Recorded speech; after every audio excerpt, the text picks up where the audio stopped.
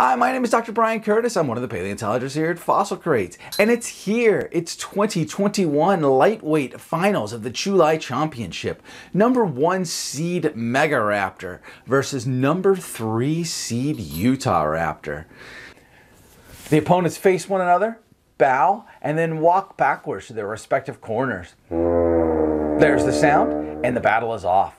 The two of them burst straight out of their corners, directly at one another. Megaraptor counting on its gigantic hand claws to do tremendous damage with its long reach. Utahraptor has been using its weaponry on its deadly toe claw. These two square up against one another. Megaraptor reaches out, makes first blood with that really long reach with the huge claws. But Utahraptor accepts the blow, continues going, and then fully attacks, tackling the Megaraptor up close, using its feet with some quick up kicks with the giant slashing, as well as using those massively recurved meat hooks to just rip into the sides of Megaraptor. Having ducked under the weaponry, Utahraptor is showing off its capabilities in close quarter combat. Its quick thrust jabs from its powerful legs, its powerful claws ripping in, and then it's biting.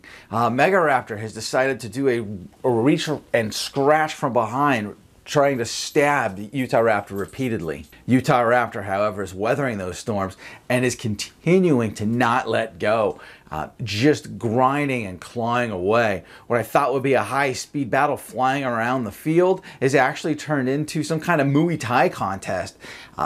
Utahraptor continually clawing and biting. There's blood everywhere. Megaraptor, realizing his strategy is not working, bursts free and resets, charges in with the big slash. Utahraptor kicks Megaraptor in the leg, just severing tendons and ligaments. Megaraptor's hand goes limp. His other hand does come around and slash Utahraptor, but Utahraptor sees the opportunity. It locks its teeth around the throat of Megaraptor, using those huge meat hooks, grabbing a hold of the Megaraptor's back, and then viciously up-kicking, slicing repeatedly, holding up Megaraptor until Megaraptor bleeds out, disemboweled.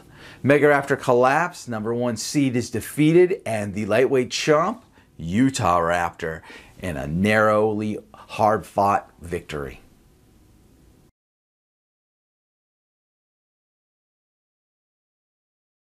Welcome to the 2021 LIGHTWEIGHT Championship post-fight conversation with Fossil Crates paleontologist Jett, myself, and Aiden Rouse. And we're going to talk about the lightweight battle. Number 3 Utahraptor, and something of an upset, took out the number 1 seeded Megaraptor and a 60-40 vote by the public. So let's go ahead and talk about a Megaraptorid versus the flashy Dromaeosaurid. What did you think of the fight, Jacob?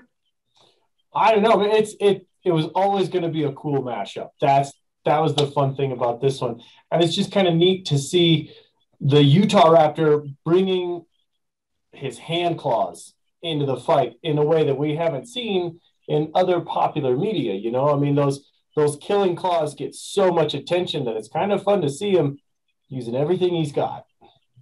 Absolutely. Just that ability to use those meat hooks and then rip and then manipulate the prey, just astounding. Aiden was talking earlier about how the Megaraptor is really reliant on those claws, but we ultimately don't know a ton about the Megaraptor as a group. It's just so fragmentary and spotty. It's a mystery of what they were really doing. And I hope we find out more of it someday. Well, that'd be cool. This fight could go a totally different direction if somebody finds something this year. So. That's so true. So true. Aiden, what were your thoughts? I mean, as Jacob said, someone needs to get down to South America and start digging. I want to see, I definitely would like to see Megaraptor make a comeback next year, maybe. Maybe if someone finds something, it'll gain a little bit more popularity, just like how Gigasaurus or Giganotosaurus was the past 10 years, basically. It's a gradual increase in popularity that next year, if Megaraptor's in the battle again, he may have a chance to have a rematch with Utahraptor. So, I definitely, Utahraptor got by one vote. This would have been a Ceratosaurus Megaraptor battle. I don't know who would have won that one either in the public. Would have loved to have seen it. But congrats to Utahraptor for getting the job done.